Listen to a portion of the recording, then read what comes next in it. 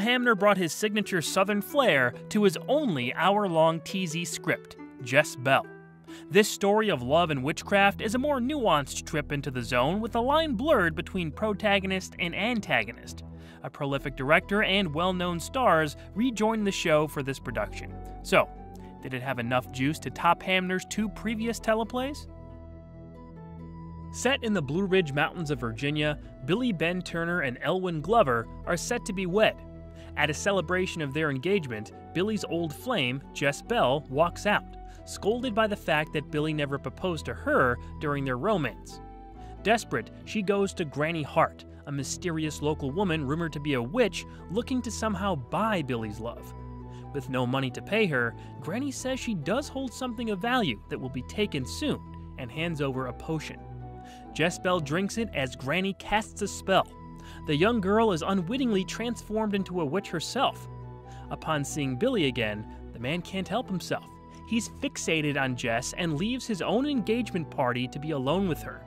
However, Jess quickly finds out that she transforms into a leopard every night and struggles to get away from Billy before the metamorphosis. She begs Granny Hart to release her from this curse, but the witch refuses, telling her to embrace her darkness and take the love she paid for. Conflicted, Jess-Belle goes back and forth on what to do before giving in to her new evil side and agreeing to marry Billy. One afternoon, Jess is warned by Ellie that some of the men in town are going to hunt the big cat that's been roaming around lately. That night, Jess-Belle's mother discovers her secret. However, she fails to keep her daughter's request, unable to keep Jess's leopard form inside her room overnight. Ellie and the townsmen eventually corner the leopard in a barn and shoot it. Instead of falling over dead, it disappears in a puff of smoke, leaving only the engagement ring Billy gave Jess. With the spell broken, Turner refocuses his attention to Glover, but the question remains, is Jess-Belle really gone? Directing his 8th episode for the series was Buzz Kulik, who said he loved Hamner's teleplay.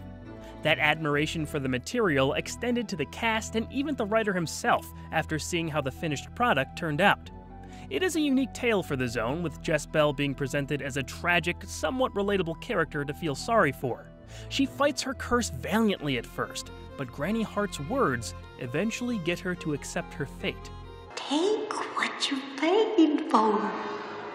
Take what you paid for. Anne Francis, coming back to the show after the Season 1 classic The After Hours, carries the episode on her shoulders, covered by a black wig, to contrast Laura Devin's fair hair as Ellie.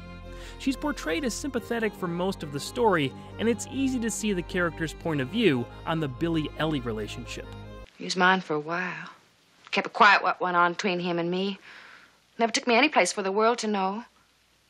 He made me promises. And the fire in me burned as hot as the white sun. The fire's turned to ashes now, Jess. It still burns. Here. But it's different with Elwyn and me. I love her in a quiet way. She's also misled into the bargain with Granny Hart, where the older woman exploits her naivete and genuine love for Billy Ben. What is the price? You'll know in the midnight hour of time. Jeanette Nolan 100% steals the show as Granny Hart. Her first shot sets up this dark, evil figure, but a moment later, the woman looks fairly normal to answer her door. Then you start to hear her talk and use those facial expressions, and it's obvious this lady was having a ton of fun. She's my favorite part of the story. Be a witch. Take a witch's pleasure. Take the man you bargained for. Give him a witch's love. Hart was a huge departure for Nolan from her first TZ episode, The Hunt, also written by Earl Hamner. This character just bathed in her own demented, dark charisma and was supremely entertaining. Ain't I a beauty? How'd you like me for a sweetheart? Laura Devin as Ellie isn't given anything too memorable to play with, except for one moment we'll get to later, but she does a good job holding down the fort as the only real straight-laced main character. James Best made his 3rd and final appearance as the affable Billy Ben. Even though his character isn't exactly squeaky clean, he tries to do right by his own commitments. You feel sorry for him and Ellie when Jess puts him under her spell. He really becomes a plaything for a while as the new witch goes back and forth on what to do, struggling with her own conscience. Best was a noteworthy part of the episodes he was featured in, always a natural presence who was fun to watch on screen.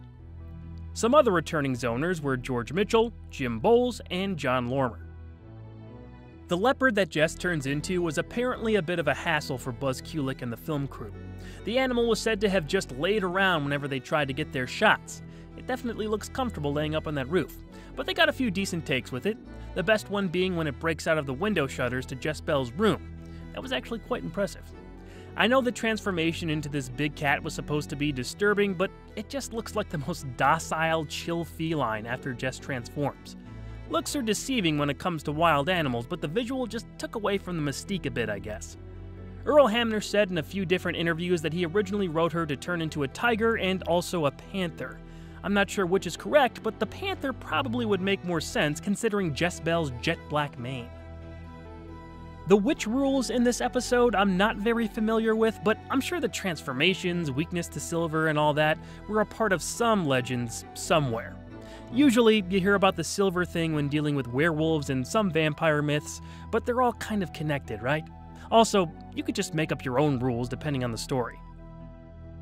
In a refreshing original score, Van Cleave provided some well-placed music across the installment. It definitely aided the atmosphere, especially that little folk song that kept popping up.